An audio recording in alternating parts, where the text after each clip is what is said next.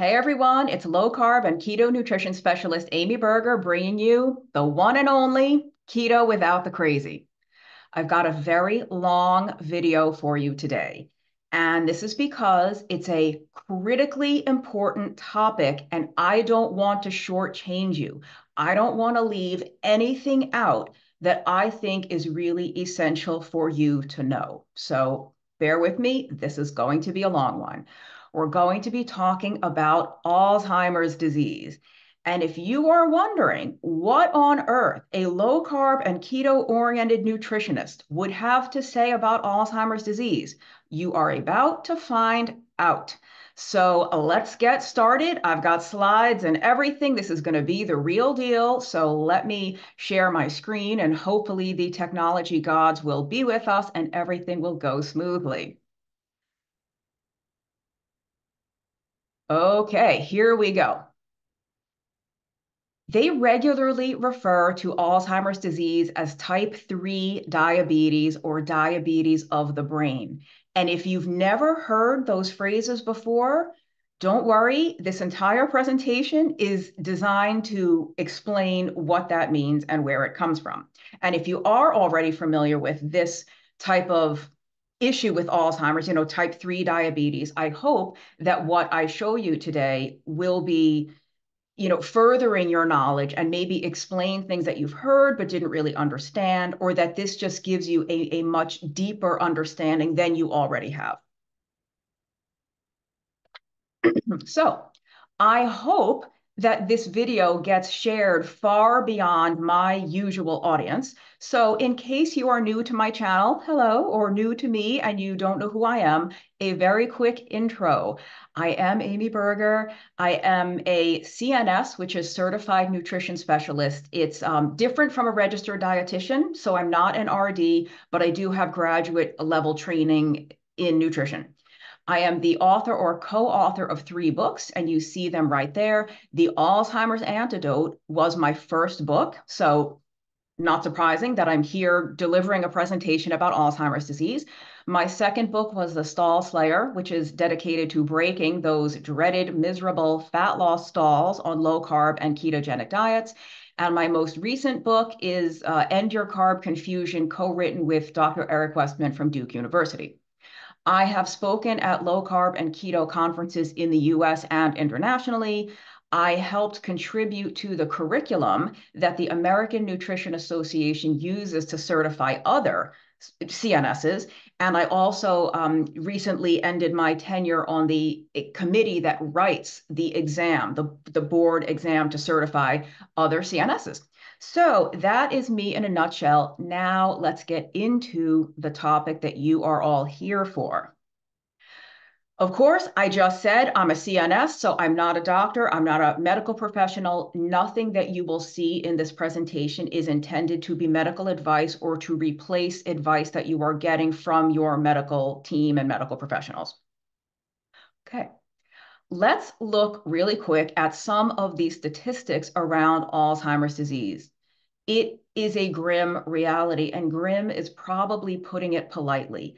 This is the 6th leading cause of death in the United States. 1 in 10 people over age 65 is living with Alzheimer's. In the US, we've got almost 6 million people living with Alzheimer's, and by 2050, projections are that this will be about 14 million people. And that's just in the US.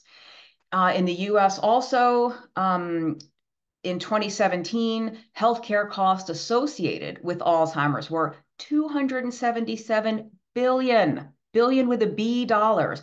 And again, by the middle of this century, this is projected to exceed $1 trillion. Now this data is a little bit old, but between the year 2000 and 2015, deaths from heart disease decreased 11%, while deaths from Alzheimer's increased 123%. So modern medicine is making great advances and great strides in certain areas, and Alzheimer's disease, sadly, is not one of them yet. Stick with me. Maybe we have a path out of the darkness. I want to talk to you about Alzheimer's disease as a metabolic condition. And when I say metabolic condition, I mean that it has to do with the way the brain uses energy. You're going to hear that word over and over again throughout this talk, energy or brain energy. Think of your brain like an energy hog. Your brain is a little piggy for energy. So depending on the source you cite, the brain accounts for about 2% of an adult's total body weight, yet it uses about 25 to 30% of all the glucose and oxygen. So this is one hungry organ up here, one very hungry organ. And all of these quotes that you will see throughout this presentation are taken from the published scientific literature. And I don't have the full citations here, but if you are curious about any of these, send me an email. I'm going to provide my contact information at the very end of this presentation.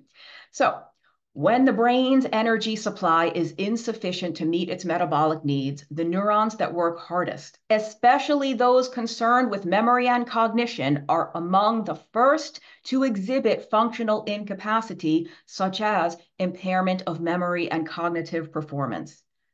When the brain's energy supply is insufficient to meet its needs. Neurons, brain cells, neurons are largely intolerant of inadequate energy supply, and thus the high energy demand of the brain predisposes it to a variety of diseases if energy supplies are disrupted. Although neurodegenerative diseases are not classically thought to be caused by disturbed metabolism, energy problems, bioenergetic defects are emerging as important pathophysiological mechanisms in several disorders.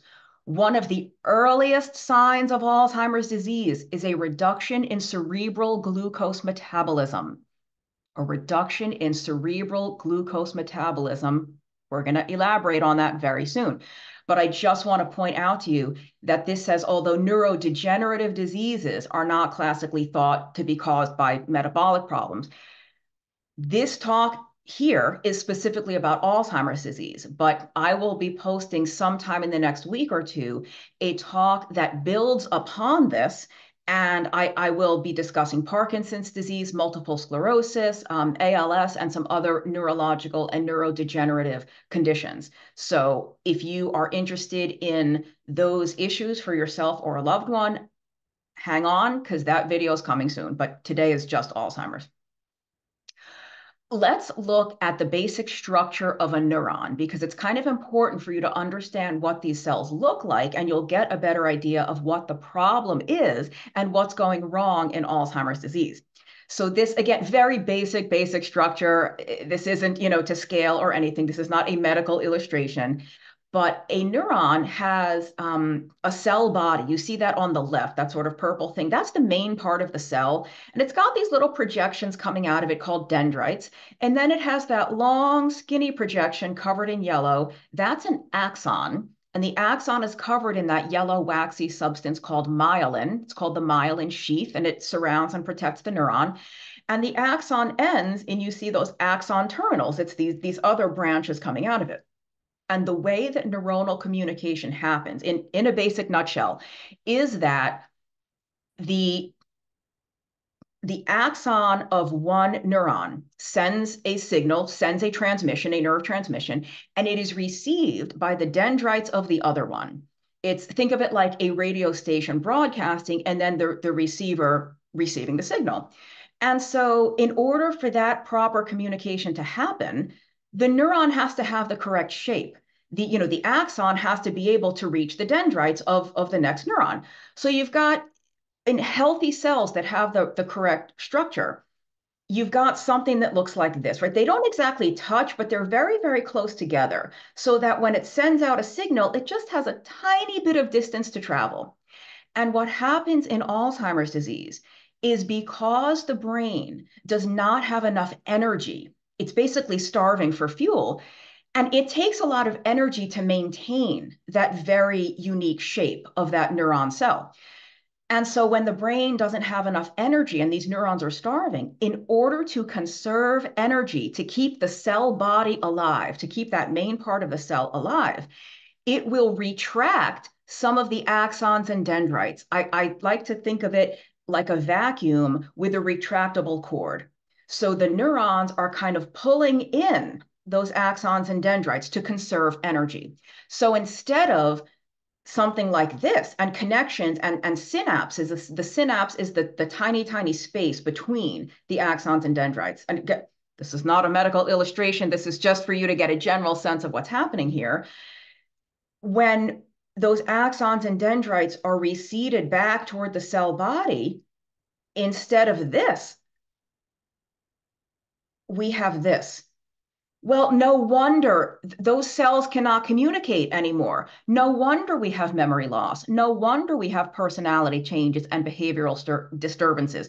Those cells literally are unable to communicate with each other anymore. And it's because there's an energy deficit. The cells are basically starving for fuel.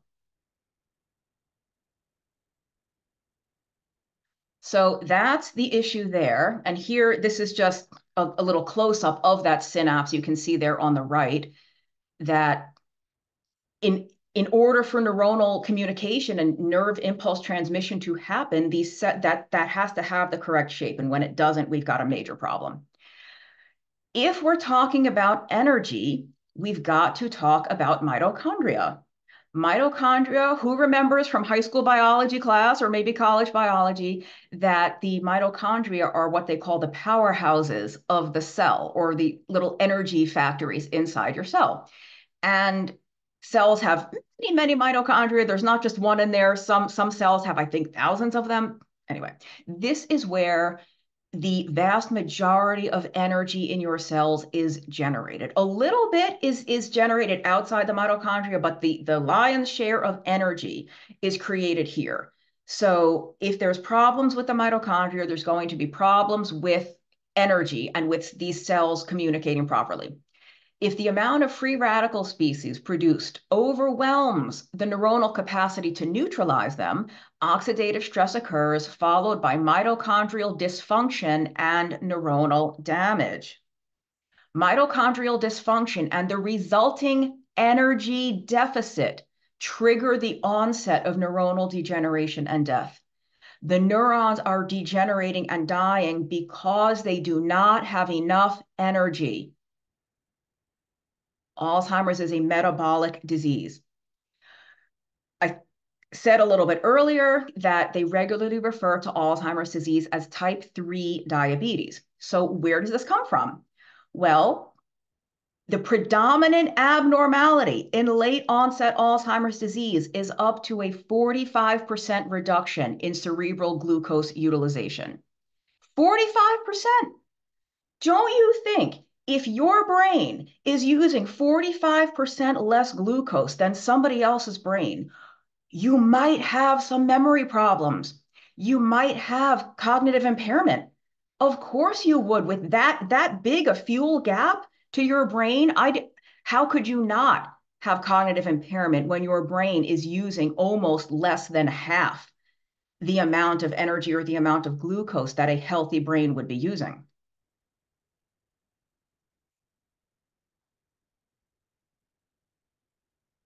All right, next up, progress in understanding changes in brain energy metabolism during aging and Alzheimer's has grown rapidly in the past 3 decades, to the extent that it is now widely acknowledged that brain hypometabolism accompanies Alzheimer's disease.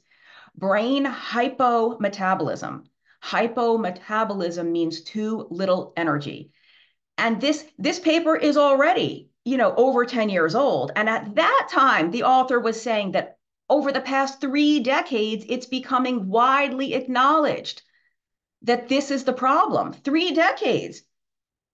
Is this the first time you're hearing of this? I hope it's not, but if it is an honor to be able to bring you this information. Because if you go to the Alzheimer's Association website, the last time I checked, there was not one single mention of this brain energy problem that is the actual underlying fundamental problem in the disease. And there's crickets from the Alzheimer's Association.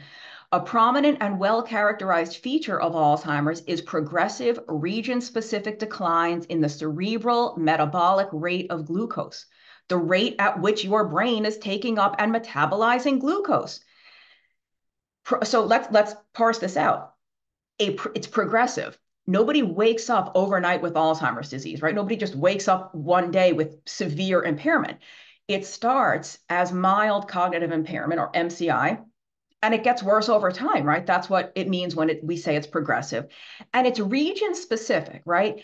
At first, in Alzheimer's disease, the whole brain is not affected. It's only certain regions. That's why in the very early stages, somebody just maybe is a little forgetful. They misplaced their keys. They can't remember a word. It's little things.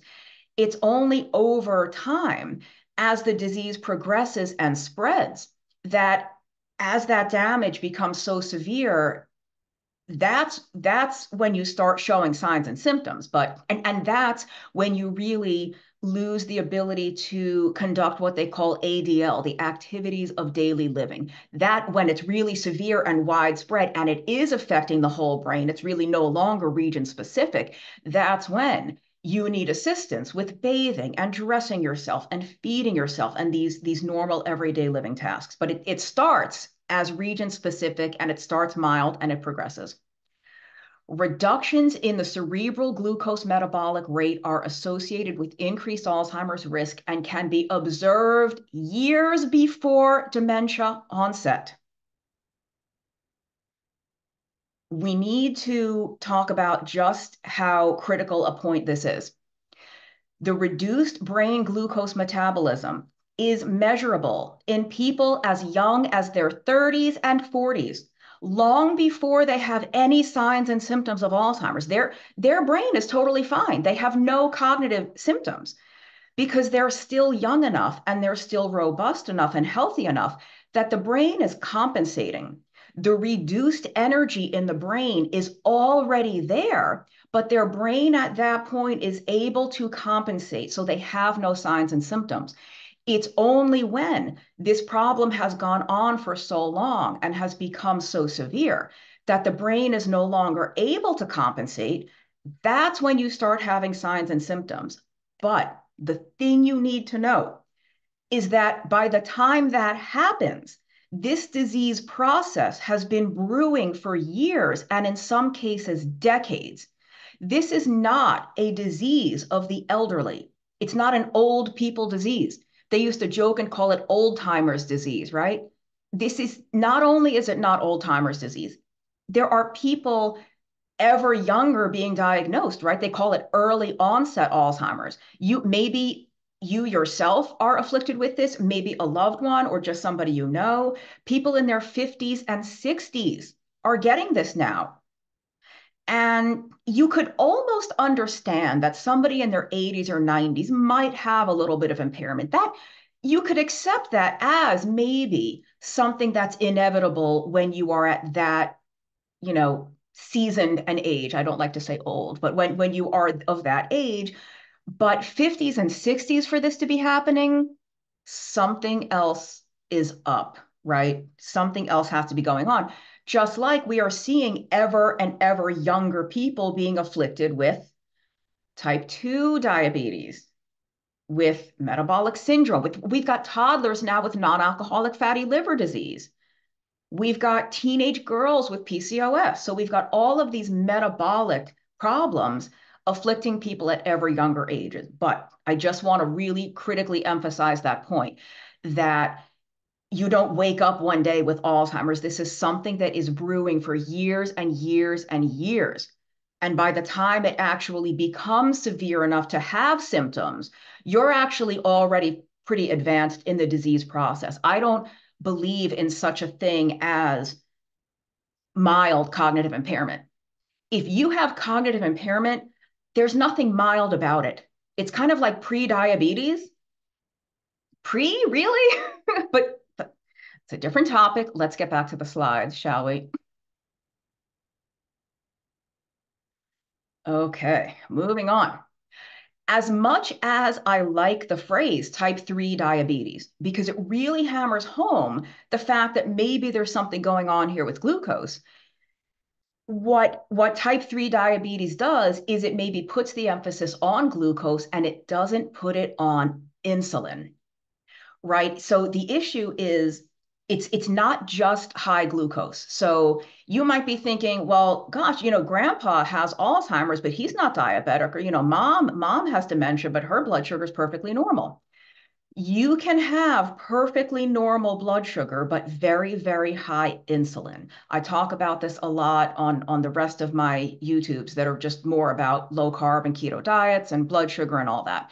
But there are quite literally millions of people out there who have totally normal blood sugar. But the reason their blood sugar is normal is because very, very high insulin is keeping it in check. But regardless of whether your blood sugar is high or not, the high insulin by itself can cause a large number of health problems. And this is the short list. This list could probably be 3 times as long and include things that chronically high insulin or hyperinsulinemia, what that either directly causes or makes worse. And if you've ever heard of metabolic syndrome, that's basically what this is. It's chronically high insulin. So any one of these conditions that you see here, I won't go into detail because we've got so much more to cover. But the point is, it's not always the blood sugar. Sometimes it's the insulin. And those of you that are old enough to remember that phrase from, I think it was the 70s or 80s, it's the economy, stupid. I like to say it's the insulin, stupid. So let's look a little more closely at hyperinsulinemia, the problem of this chronically elevated insulin and its contribution to Alzheimer's disease. Insulin resistance is usually at or near the top of the list of known lifestyle-related factors heightening the risk of declining cognition in the elderly. Insulin resistance is usually at or near the top. The risk of, they did a study where they took people that did not have Alzheimer's disease, and they followed them over a number of years, and they saw who did develop Alzheimer's disease, and they looked for differences in the people who did develop Alzheimer's versus the people who did not. And what they found is that the risk of Alzheimer's disease doubled in the 39% of the people who had hyperinsulinemia, and it was highest in people without diabetes. This is exactly what I was just explaining a minute ago. These people did not have diabetes, but they had very high insulin. And they had double the risk for developing Alzheimer's disease. Insulin resistance may be a marker of Alzheimer's risk that is associated with the reduced cerebral metabolic rate of glucose, that's what CMR-GLU is, and subtle cognitive impairments at the earliest stage of disease, even before the onset of mild cognitive impairment. The insulin resistance is the first domino to fall. That chronically high insulin is the first step in this disease process. The memory loss and the cognitive impairment and the personality changes and all that are the symptoms. The disease of Alzheimer's is the brain fuel starvation. It is the hyperinsulinemia ultimately leading to a brain fuel starvation. That is the disease. The memory loss is the symptom. That's really important to understand because it has implications for therapies and medications. If we don't understand the actual underlying problem in the disease, then we're never going to actually fix the disease. We're never going to prevent it. We're never going to cure it. We're never going to reverse it. If we don't understand the disease, we're just going to treat symptoms. And that's exactly what's going on. We'll talk about that in a bit. But this chronically elevated insulin is the canary in the coal mine. This is our earliest first signal as to the fact that there may be a problem going on. Okay. You've heard of metabolic syndrome. I said earlier, that's another name. I mean, it's not formally recognized as another name, but chronically high insulin or hyperinsulinemia is the underlying issue in metabolic syndrome. And the associations between this chronically elevated insulin, between metabolic syndrome and cognitive impairment are so strong, the links are so strong that they now call it metabolic cognitive syndrome. I didn't make this up. This is all from the published scientific literature here. Look, we've got the insulin resistant brain state, If any of you watching happen to be familiar with Dr. Thomas Seyfried out of, I think he's at Boston College, doing really, really fascinating research on metabolic therapies for cancer, metabolic treatment for cancer. Well, if there are metabolic therapies for cancer, maybe we need a metabolic approach for Alzheimer's disease, for the metabolic cognitive syndrome. Paper after paper, this is everywhere. Insulin resistance in Alzheimer's disease. Targeting the insulin signaling pathway during early Alzheimer's cognitive impairment represents a viable therapeutic opportunity based upon solid empirical evidence that insulin resistance, Alzheimer's disease pathology, and related cognitive decline are mechanistically interrelated. Alzheimer's is a metabolic problem. Okay. You can't talk about Alzheimer's disease without talking about the ApoE4 gene. If many of you are probably familiar with the ApoE4 gene, especially if you're interested in the subject of Alzheimer's disease. So ApoE4 is the strongest known genetic risk factor for Alzheimer's disease. If we get 2 copies of every gene. We get one from our mother, one from our father. If you have 1 copy of the ApoE4 gene, you are at increased risk for Alzheimer's. If you have 2 copies of the ApoE4 gene, you are at exponentially increased risk for Alzheimer's disease. But not everybody who has Alzheimer's disease has the ApoE4 gene. And there's lots and lots of people who have the ApoE4 gene, even 2 copies, and they never develop Alzheimer's disease. So if we have people with the gene who never get Alzheimer's, and we have people who don't have the gene and they do get Alzheimer's, then this cannot be the cause. It can make you more susceptible. It can increase risk, but it doesn't cause the disease. Oops, sorry. Need to share my slides again. Oops.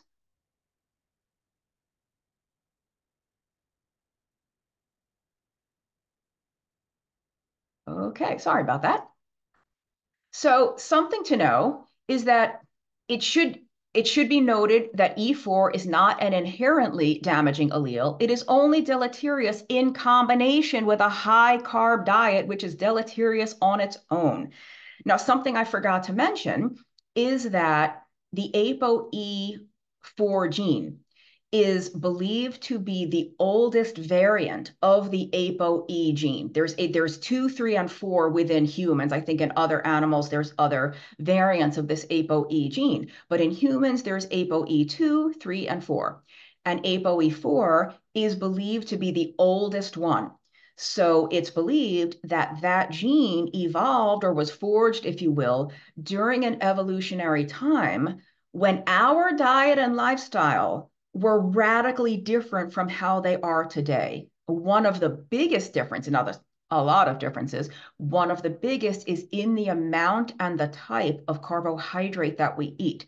So researchers speculate that this gene is just a mismatch for the modern diet and lifestyle. The people with this gene are suited to a diet that's very different from how we eat now.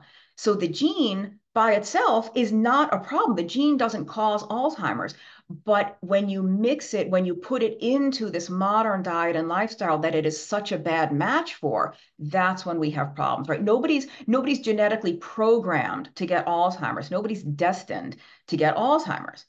It's just that this gene is a very severe mismatch for the way that we eat and live in the modern world today. So same kind of thinking in the second quote here on ApoE4. The ApoE epsilon 4 allele may not be inherently damaging, but only in combination with a high carbohydrate diet, which is damaging in itself. That's what a lot of my other videos are about, and is likely to be a major contributor to the high risk of coronary artery disease and possibly Alzheimer's in modern populations with or without the ApoE4 allele, right? I said that earlier. not everybody with Alzheimer's disease has ApoE4. So whether you have ApoE4 or not, eating the newfangled wackadoodle modern diet is harmful for us regardless of our ApoE genotype. Can't talk about Alzheimer's without ApoE4. Can't talk about Alzheimer's without the amyloid. And I give this talk on stage sometimes, and I always ask the audience, what is this fish? What is this red fish doing in the middle of my presentation? What?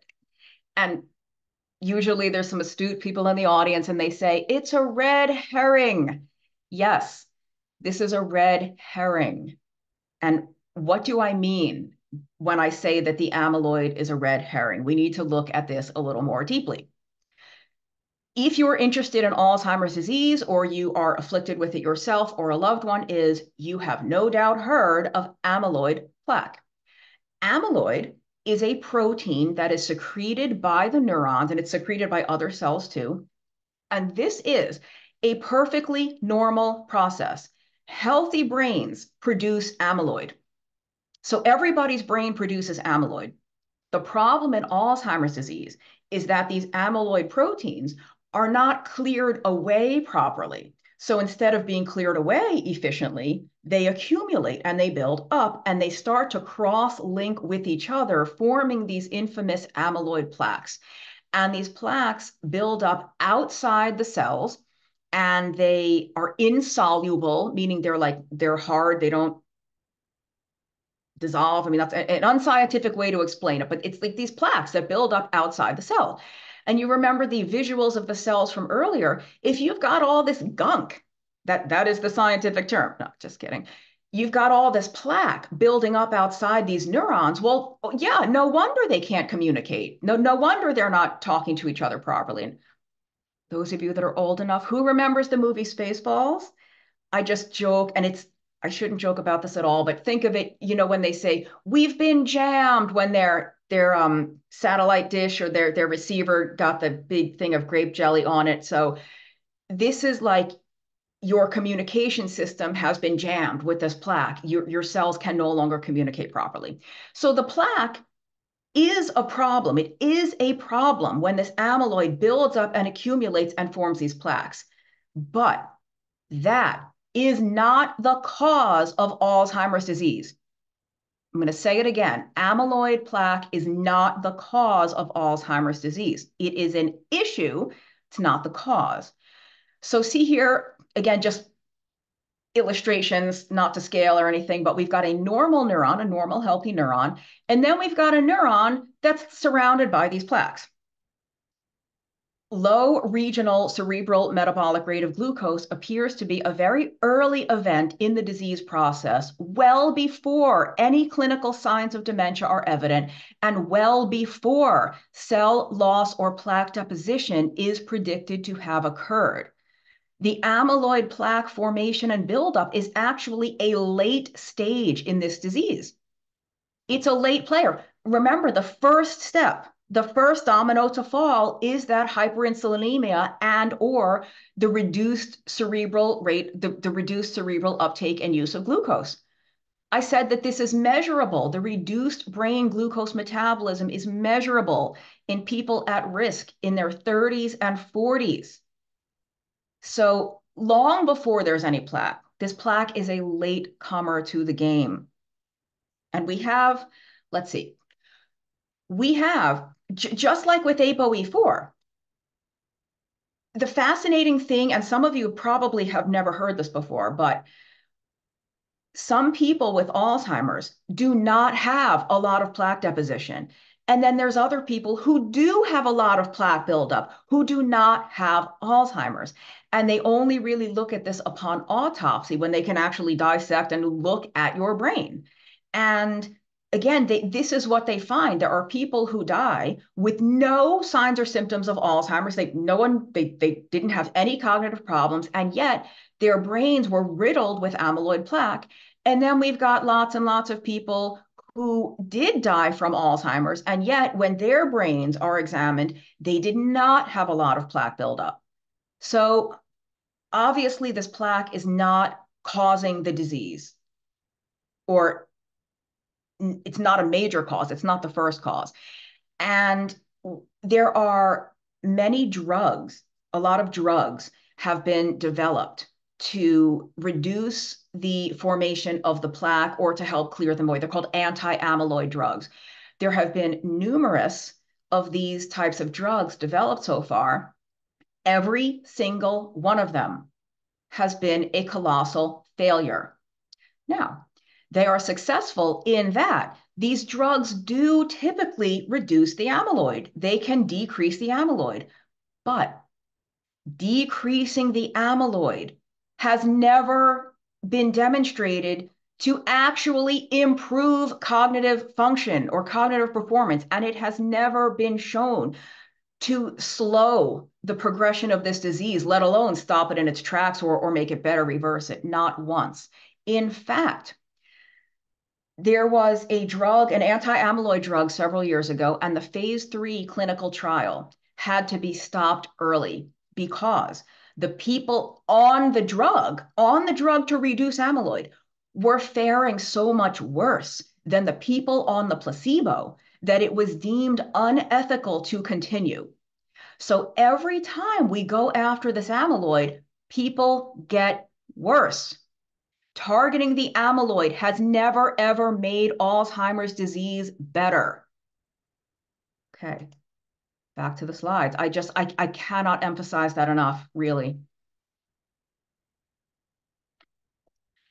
Is amyloid protective? Why is the brain secreting amyloid? And why do some people with Alzheimer's, why do they have so much amyloid? Well, many of you have probably heard the name Dale Bredesen.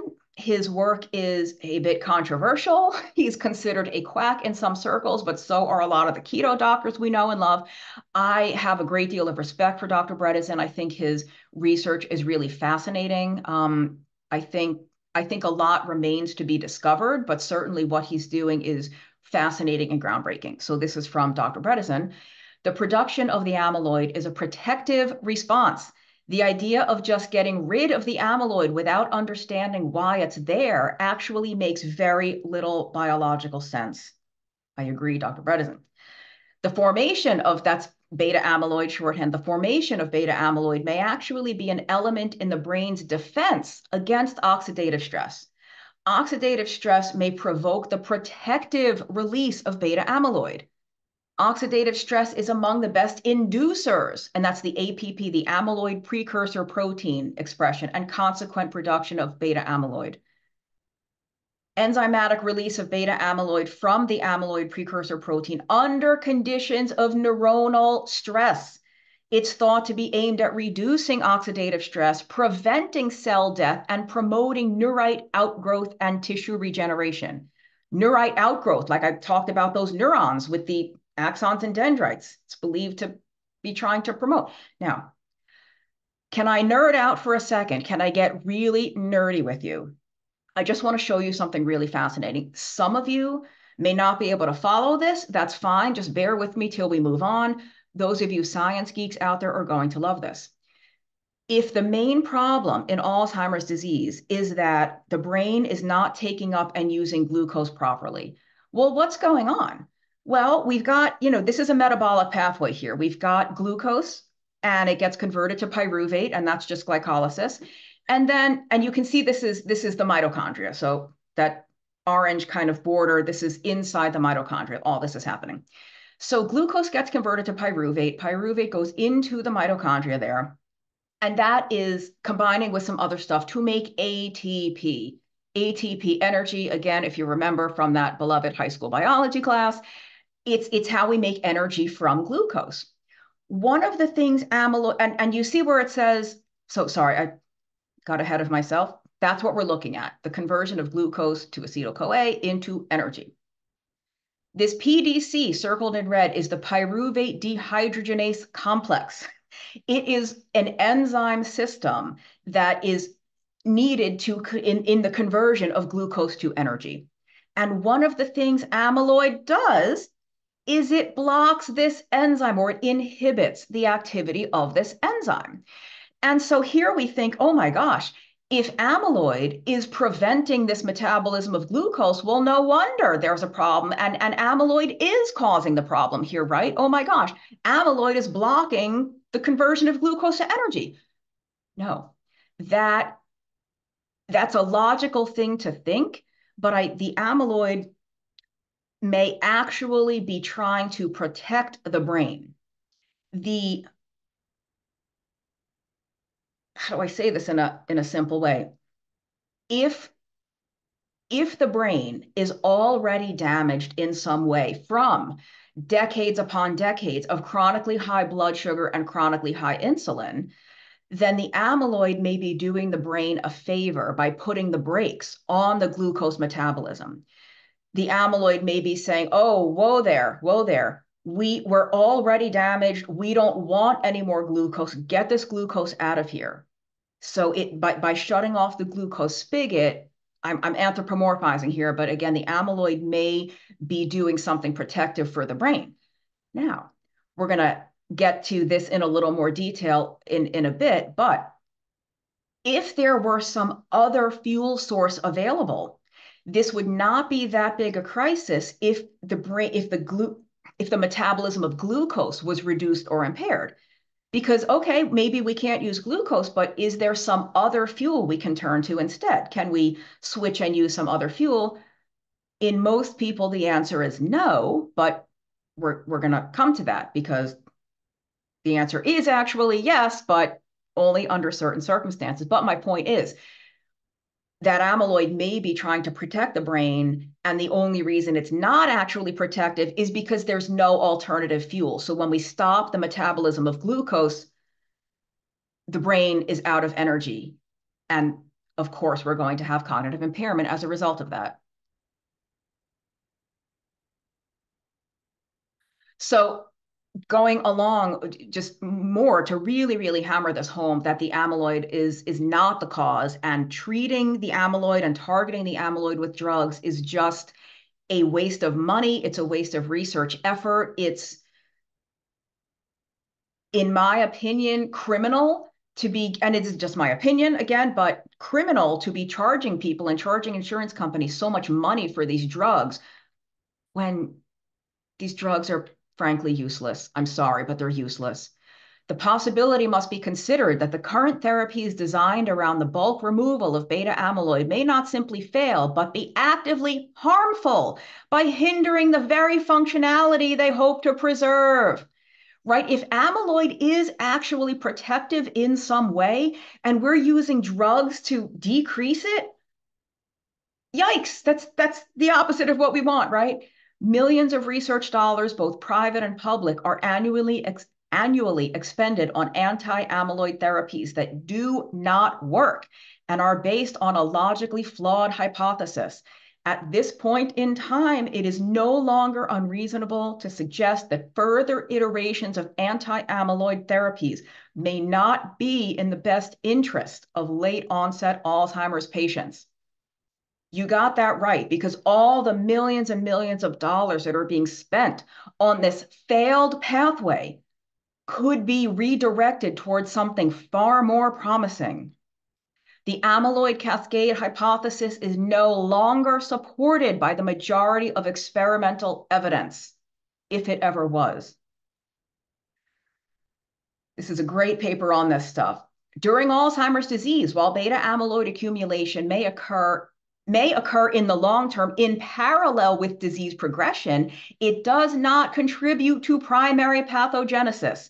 This view predicts that amyloid-centric therapies will continue to fail.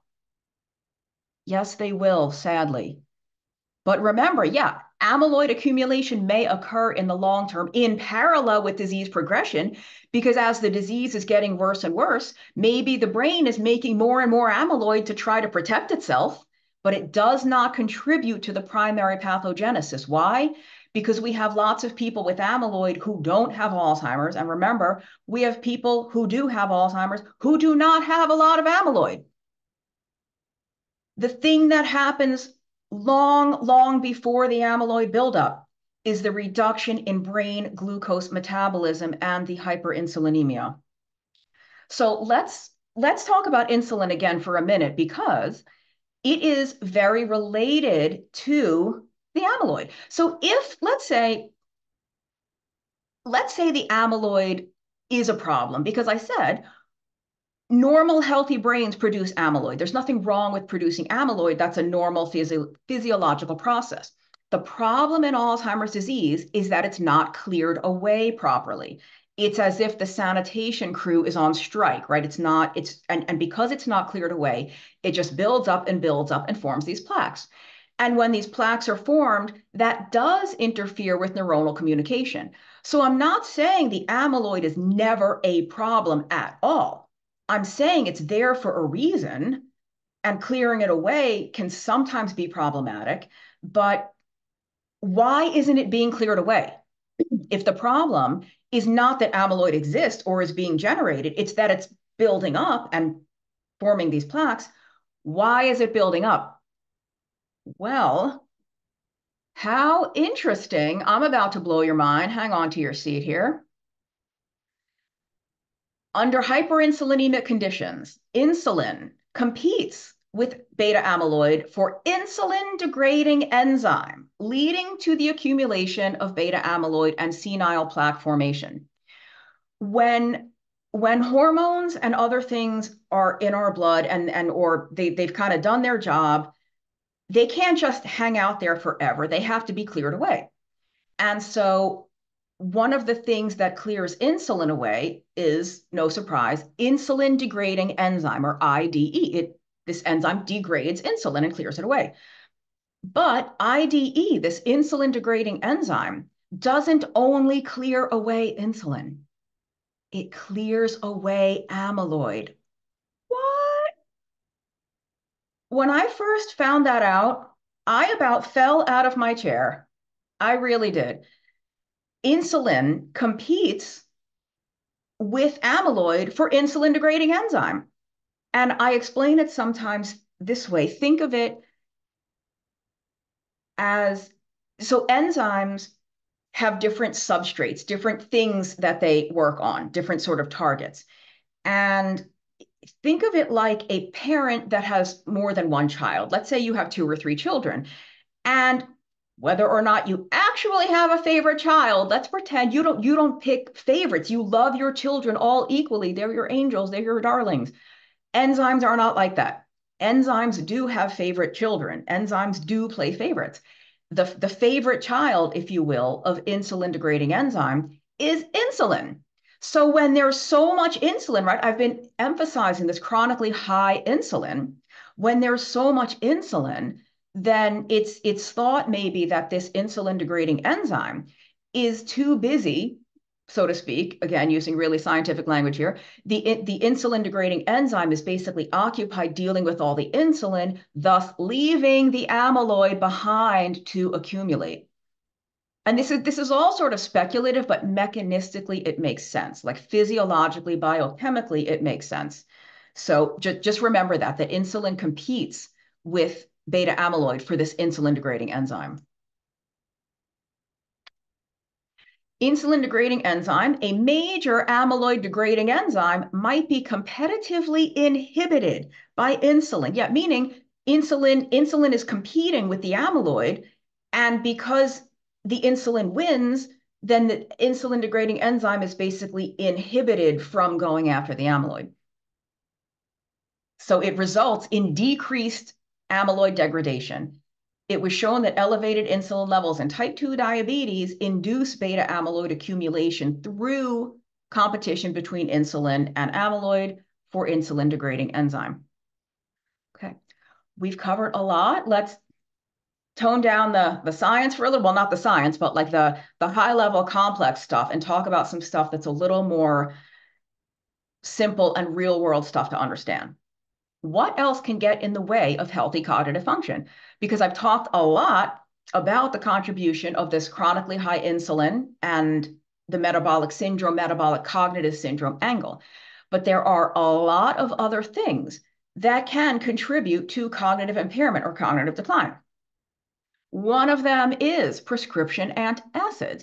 And I am not by any stretch saying here that prescription antacids or over-the-counter antacids cause Alzheimer's. But what they do is reduce nutrient absorption. That's what these drugs do. They reduce the production of stomach acid, or they neutralize the acid that's already been produced. Different types of antacids have different mechanisms of action. The point is, all of them impair your body's ability to properly digest your food and absorb the nutrients from the food, especially B12.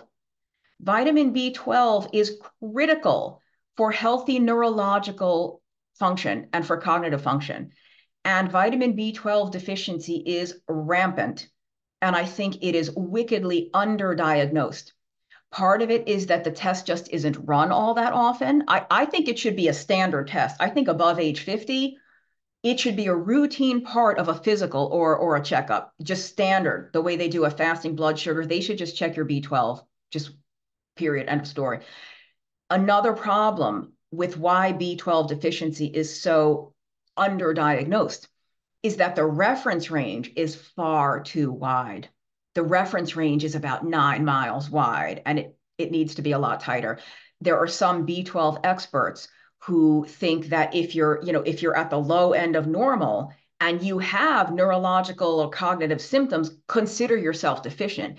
They like for people to be at the midpoint of the reference range or higher. Whatever the units are, there's different units in different countries or different labs.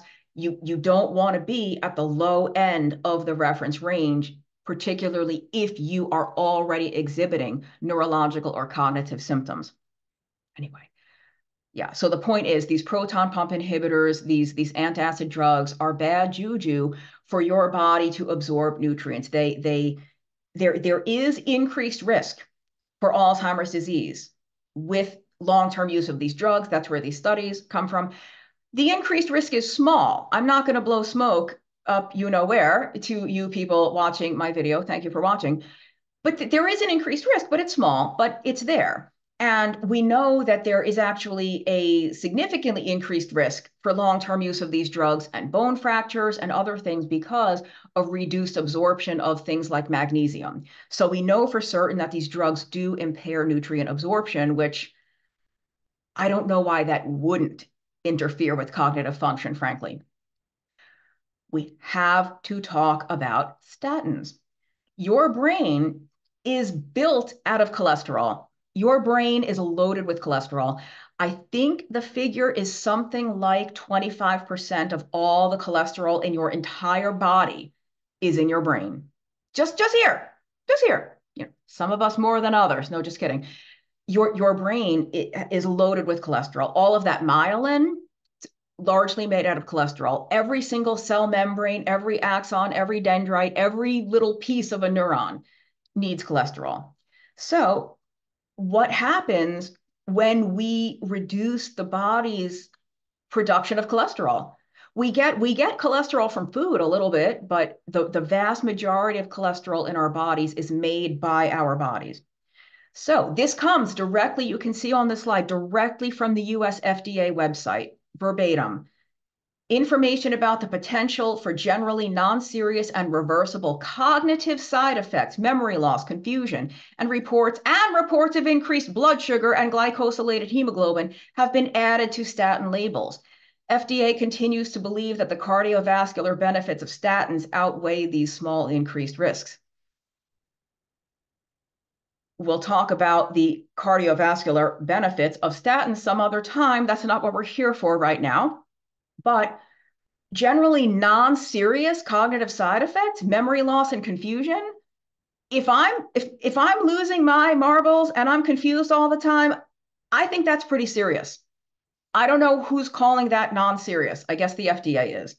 But, and of course, that is well documented now that statins increase risk for type 2 diabetes, and there's numerous mechanisms as to why. Again, that's not what we're talking about right now, but that is a thing.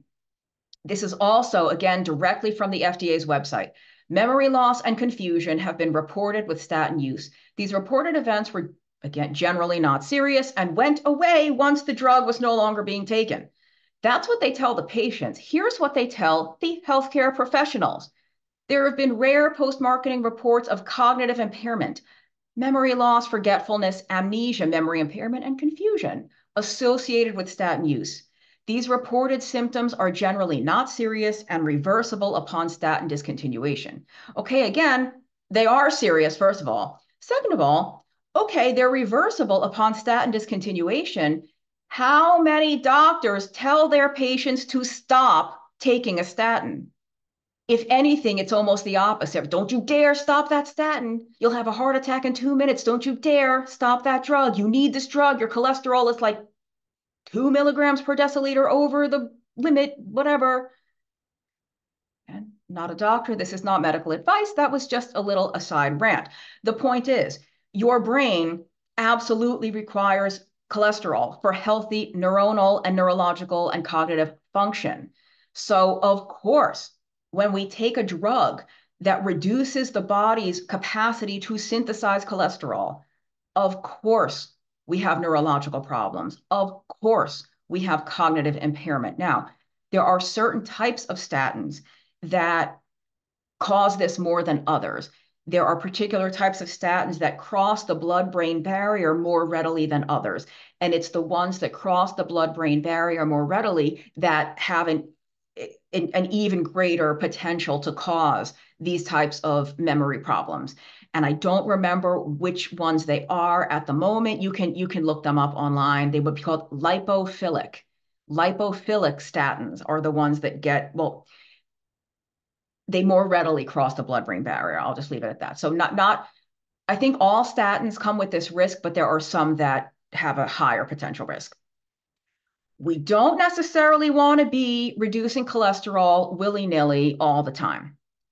Now, these are associations here. This is not ironclad evidence, but it's just interesting to note that high LDL cholesterol is inversely associated with mortality in most people over 60. Our analysis provides a reason to question the validity of the cholesterol hypothesis. High LDL inversely associated with mortality, meaning when your cholesterol is higher, no, I want to say when your cholesterol is higher, you live longer. Yeah, high LDL-C inversely associated. So the higher your LDL, the less likely your risk of dying at any given point. And the lower your LDL-C, the greater your risk for mortality. Non-demented elderly with levels of total cholesterol, non-HDL-C, and LDL in the lowest quartile were approximately twice as likely to die as those in the highest quartile. And again, this is associational. We cannot say this is cause and effect, but certainly people with the lowest cholesterol had greater risk for death than the people who had the highest cholesterol. And I don't like the way this is phrased, but this is how they do it in the scientific literature. The fact is, we all have 100% chance of mortality. So nobody's mortality is reduced. Nobody's risk of death is reduced. We're all going to die, but they just mean at any given point, your risk of dying from anything but a nice, healthy old age. But I did have to point that out. I don't like when they say, reduced mortality. No, we all have 100% risk of mortality, so far as we know anyway. I know there's a lot of biohackers trying to maybe not make that the case, but we'll leave them to it. High cholesterol in late life was associated with decreased dementia risk. Findings suggested cholesterol levels within the high normal range are associated with better cognitive performance in the Chinese elderly. This was a study out of China. Low cholesterol may serve as a clinical indicator of risk for cognitive impairment in the elderly, meaning when we see very elderly people with very low cholesterol, they might have a high risk of dementia, cognitive problems. Okay, been going on and on and on. What are we going to do about this? The good news is there is something we can do. We are not powerless. We are not helpless. We are not clueless. There is a lot that we don't know about Alzheimer's. There are a lot of unanswered questions, but that doesn't mean we don't know anything. Just because we don't know everything doesn't mean we don't know enough and that we know enough to start taking some potentially helpful actions. So let's see what some of those actions might be.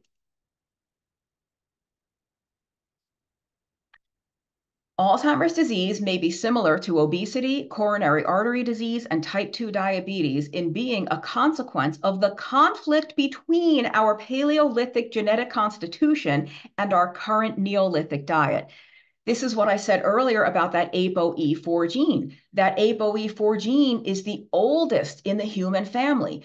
It evolved or was forged in a time when our lifestyle, in particular our diet, was radically different from what it is today. So it may be that Alzheimer's is simply a result of this dietary and lifestyle evolutionary mismatch. I've been saying all along that the fundamental problem in Alzheimer's disease is that the brain is starving for energy. And it's starving for energy specifically because it has become unable to take up and metabolize glucose. So, okay, the brain is impaired in its capacity to get energy from glucose. Is there some other fuel? Do we have an alternative type of fuel that we could maybe give the brain? The answer is a resounding yes. The brain is like a hybrid car. Your whole body is like a hybrid car. We can run on different kinds of fuel. And those of you who watch my keto and low carb videos know where we're going with this. But yes, the good news is there is an alternative fuel that we can give the brain, and it's called ketones. Like when you're on a ketogenic diet. There's other ways to get ketones too. We'll come to that in a minute. Throughout much of human evolution, ketosis likely served as a valuable survival mechanism to fuel brain metabolism during times of food scarcity. And I would argue during times of carbohydrate unavailability, like maybe during the winter up in very northern latitudes or very high altitudes when there's not a lot of fruit to be had, not a lot of starchy things to be had, just basically a lower carb, higher fat, higher protein diet. So ketosis likely served as a valuable survival mechanism to fuel brain metabolism during times of food scarcity and carbohydrate unavailability. Hence, in some ways, the modern diet can be considered keto deficient. That is one of my all-time favorite lines in all of the Alzheimer's published literature. The modern diet can be considered keto deficient. And that's from a researcher named Sam Henderson. And I've had the honor and privilege of meeting Sam Henderson. In fact, I was giving a talk years ago, and I had this quote, and I think I've cited a bunch of his other research. You may have seen the Henderson citation a few times in this presentation. And I was signing books afterward, and who came up to me to introduce himself? But Sam Henderson, he was in the audience. I felt like I was meeting Bon Jovi. And I even said that to him. And his wife was there. And I said, like, you didn't know your husband was such a rock star, did you? I mean, I'm just a huge fan. His research in Alzheimer's is so fascinating. And not only to have met him, but to think that he attended my talk. I mean, this is a person whose papers I've been reading for a decade, right? And good thing I had only praises to sing. Good thing I only said good things about his research, right? But anyway, let's get back to the talk, shall we? So that's one of my very favorite quotes. The next one is probably just a little above. So you're seeing on this one slide, two of my very, very favorite things that I've ever read about Alzheimer's. And this one is from Dr. Stephen Cunnane from a Canadian university, also the most fascinating research on ketones and brain metabolism and Alzheimer's disease. 2 points are clear. Alzheimer's disease is at least in part exacerbated by, if not actually caused by, chronic progressive brain fuel starvation due specifically to brain glucose deficit. And attempting to treat the cognitive deficit early in Alzheimer's disease using ketogenic interventions is safe, ethical, and scientifically well-founded.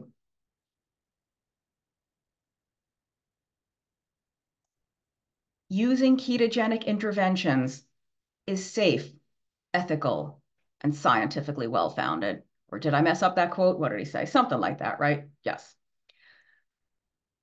In my opinion, this is the most promising, most heartening, most encouraging thing going on in Alzheimer's research today. And in fact, the Alzheimer's Association, I think, has actually given Dr. Cunnane some grants. So they have funded some of his research in ketogenic therapies for Alzheimer's disease. So I don't know why this major critical discussion of brain glucose deficit is not plastered all over the Alzheimer's Association website, but that's just me. I'm not their webmaster. But again, the major underlying problem in the brain of somebody with Alzheimer's disease is that the brain is starving for energy because for whatever reason, it is not using glucose. And so could we at least give it another fuel? Could we power these otherwise starving, struggling neurons with another fuel in the form of ketones? And indeed we can. And people, you can't close that gap 100%. So far, ketones have not been shown to do that, but they can close it a little bit. And that's better than nothing. And that's better than any anti-amyloid drug or cholinesterase inhibitor. It's another type of Alzheimer's drug. It inhibits the acetylcholinesterase enzyme in the brain.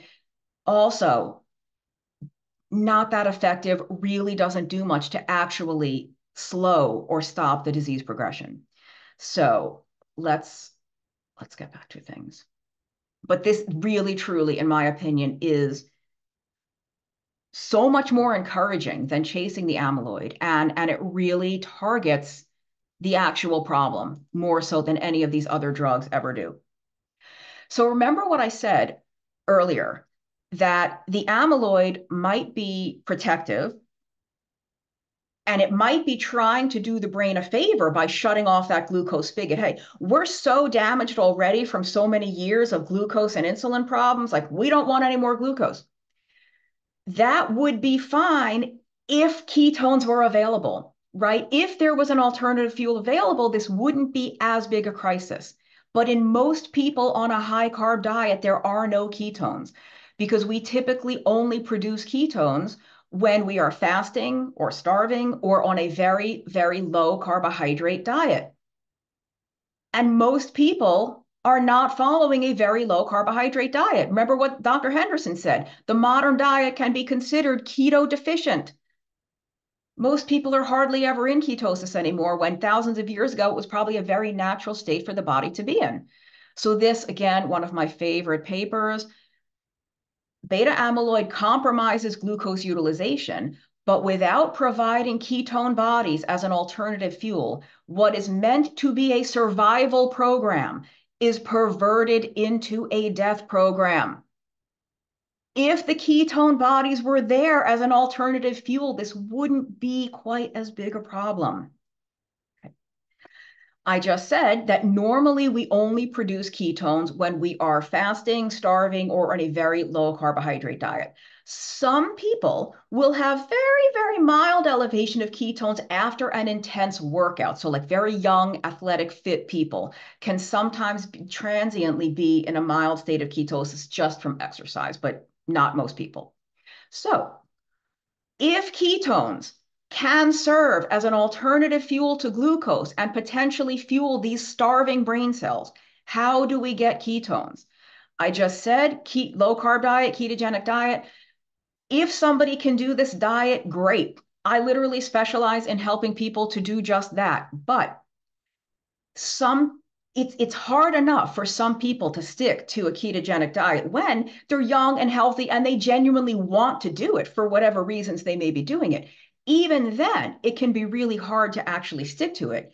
Now take someone who's got cognitive impairment, or maybe they're belligerent, they don't understand why you're taking away their bagel and jelly and all, and you're forcing them to eat eggs and bacon or a ham and cheese omelet. So it can be very difficult to get somebody to adhere to this diet.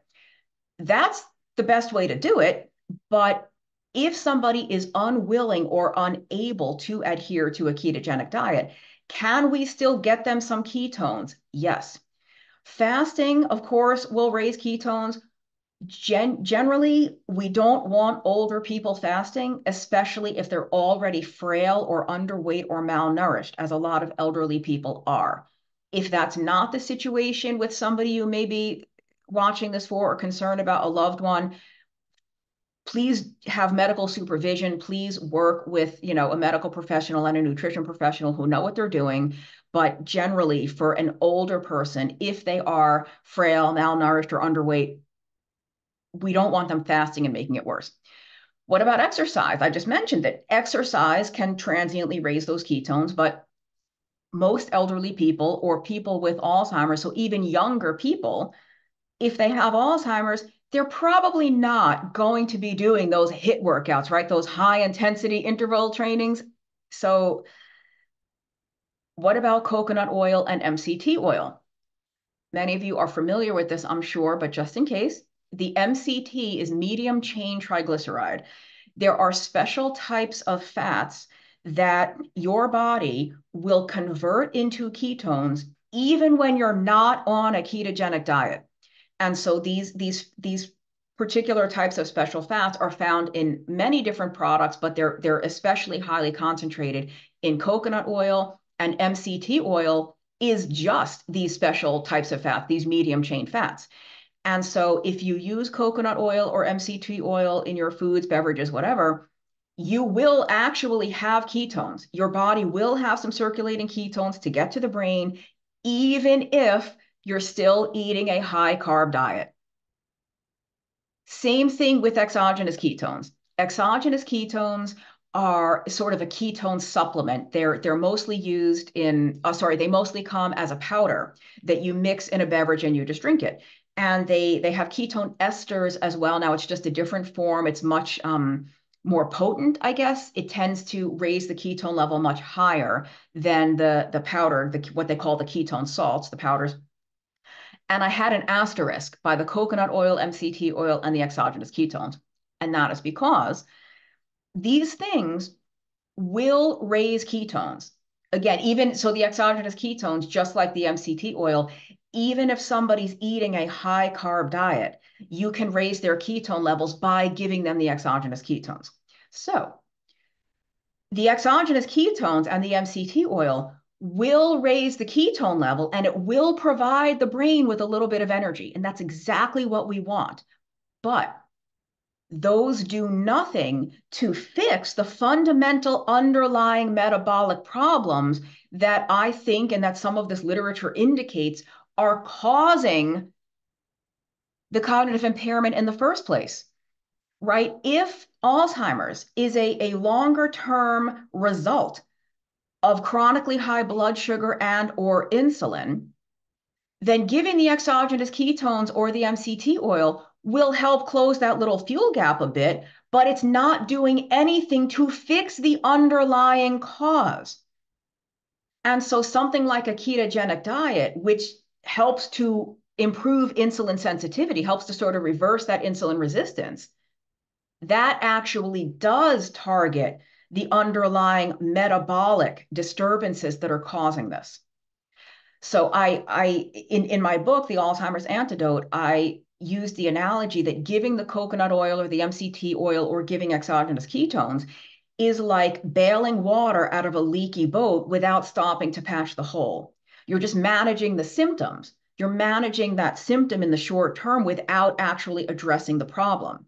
Now, in somebody who is very, very severely impaired or really, really elderly, or there's somebody who's never, ever going to follow a ketogenic diet. I mean, forget it, there's no chance. Yes, absolutely. Give them the exogenous ketones, give them the MCT oil. Let's get this brain some fuel any which way we can. But if we want to actually make a dent in the cause, like, so if somebody is in their 50s, in their 60s, they have this early onset situation, or whatever age they're at, if it's kind of in a mild form, if it hasn't really progressed too far yet, do everything you can to correct the underlying metabolic situation. And it's not just the diet. I mean, there's sleep, there's exercise, there's all sorts of other things that I address in the book. This talk, I really wanted to focus on the diet and just the fundamental metabolic origins of Alzheimer's as a condition overall. I don't, this talk will be 4 hours if I also get into, stress management and sleep and all that. So maybe I'll do that some other time, but just wanted to cover the essentials here. So those are my thoughts on the exogenous ketones. They can be helpful. I mentioned earlier in this presentation that soon I will be posting also a long video on ketogenic therapies for neurodegenerative conditions in general. So moving beyond Alzheimer's to Parkinson's, MS, and some others. And I will show you there some data of the actual clinical trials, because there are clinical trials showing that this is effective for improving. Does it reverse it entirely? No, but we've got a much, much better track record so far than any of the actual Alzheimer's drugs. This is very, very promising. People do have improvements in cognitive function on a ketogenic diet or with these other ketogenic therapies like MCT oil and the exogenous ketones. Okay, what else? Let's talk about the diet a little more here. I specifically say potential prevention via diet because I'm very, very careful with my language. I'm a writer at heart. Words matter. I don't want to claim that for certain 100% we can prevent Alzheimer's. I don't know if we can.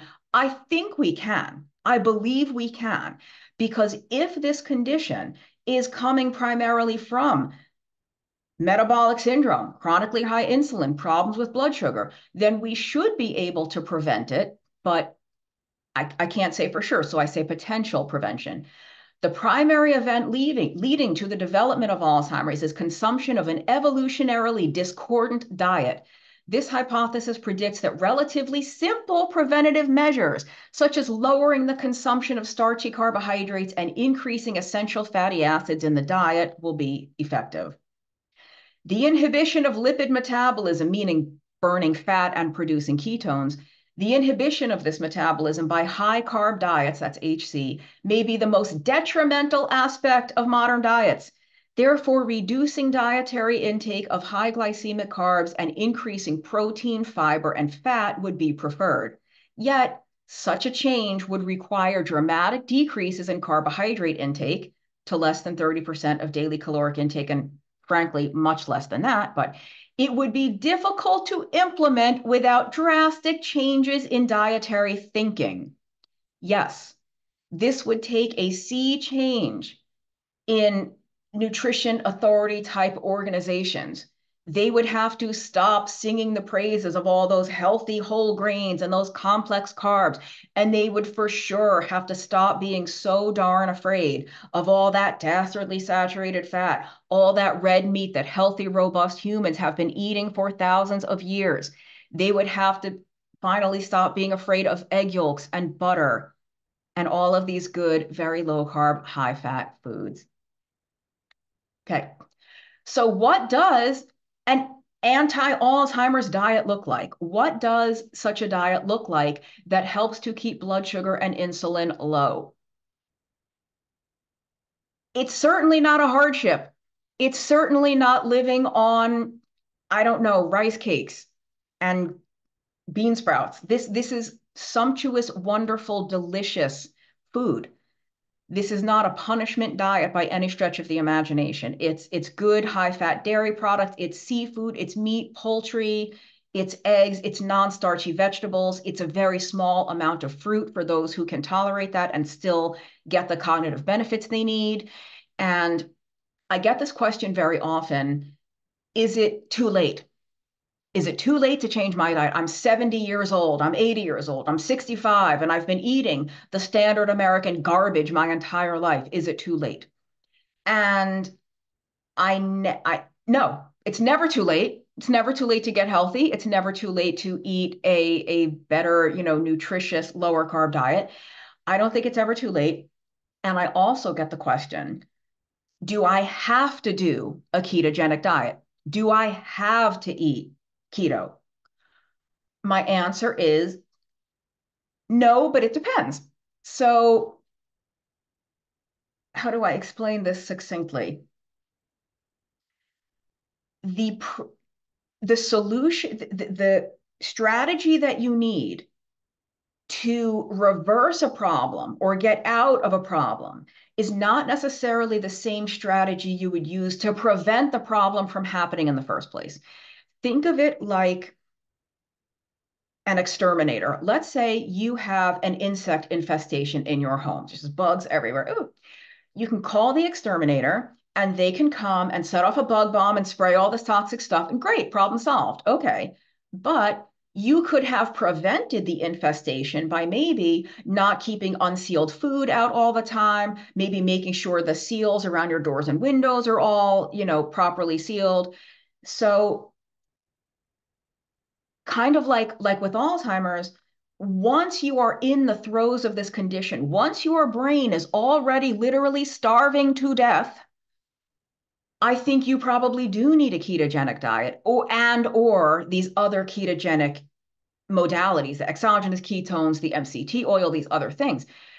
But do you need to eat a strict ketogenic diet to potentially prevent Alzheimer's?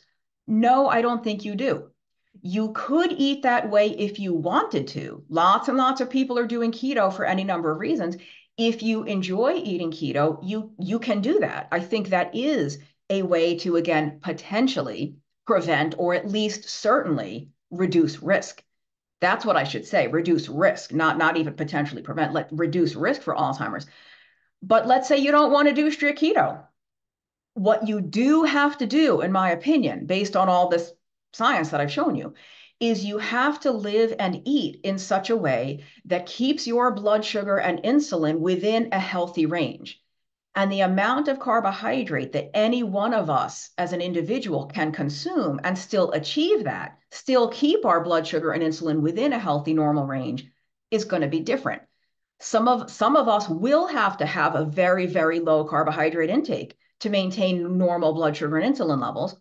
Some of us can have a lot more. Younger people, very, very athletic, fit people tend to have a higher carbohydrate tolerance, but it really, really varies. My point is, I don't think you need an ultra strict keto diet, but what you do need to eat in such a way that controls blood sugar and insulin.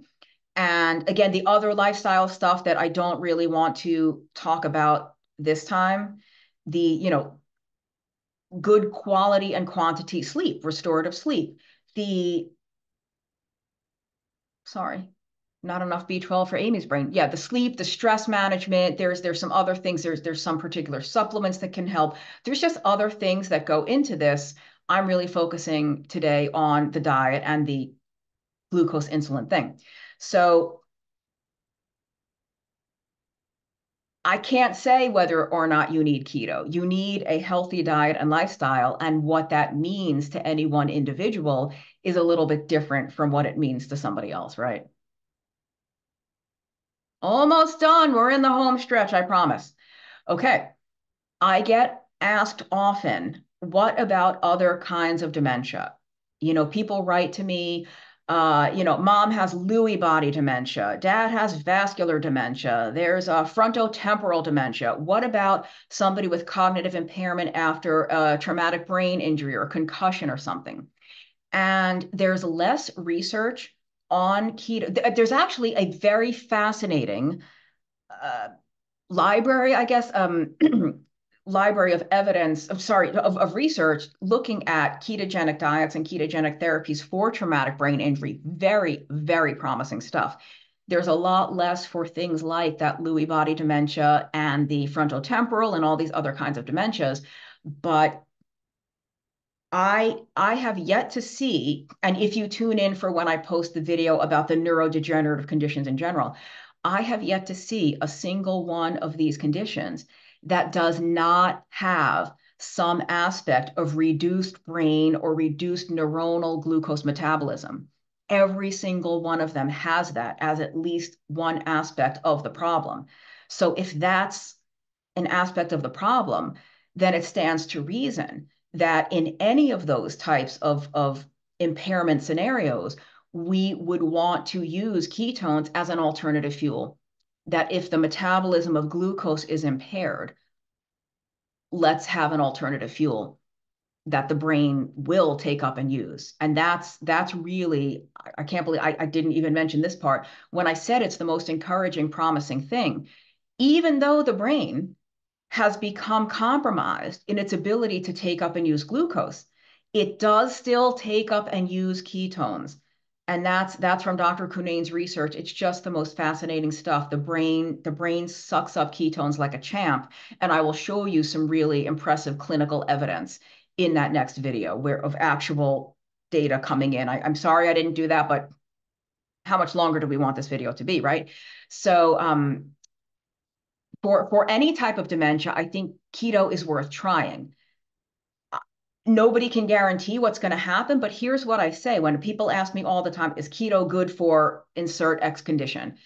And we all, myself and most of the professionals I know will say, try it, because it's either going to help a lot, it's going to help a little bit, or it might not help at all.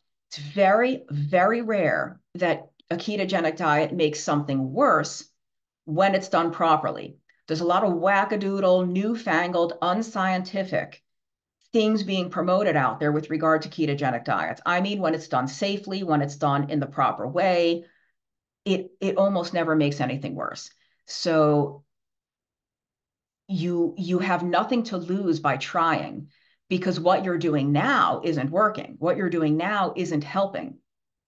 So you really, truly have nothing to lose except maybe a couple of months without bread and bagels and pasta, right? Okay. One last slide or two, I think. I just didn't want to forget to cover those other dementia issues because I do get that question a lot. Okay. There is hope. I really, truly believe that there is something that we can do about Alzheimer's. We are not powerless. We are not helpless. Like I said, there is still a lot we don't know, but that doesn't mean we don't know anything. And it doesn't mean that we don't have enough knowledge to start taking potentially helpful actions. And I do think there are going to be some people who are too far gone. That is a thing. You're going to have people who are so severely impaired, their disease has progressed so far that even a ketogenic diet is not going to help. Exogenous ketones might, you never know, but that's why it's so important to start this kind of thing. Not when the disease is really mild, but before you get it.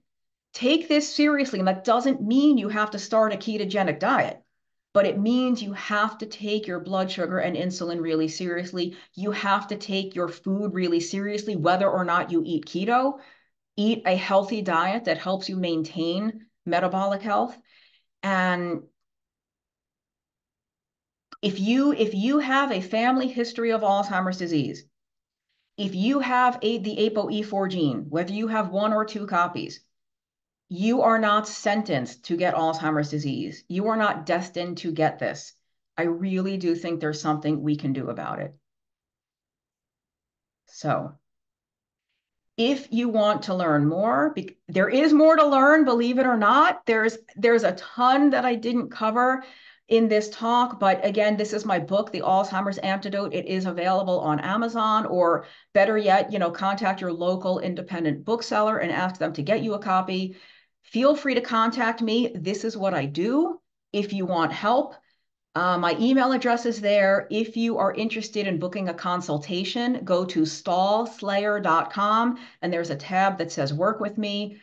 Please follow me on social media if you want to know more about ketogenic interventions for these types of neurological and neurodegenerative things.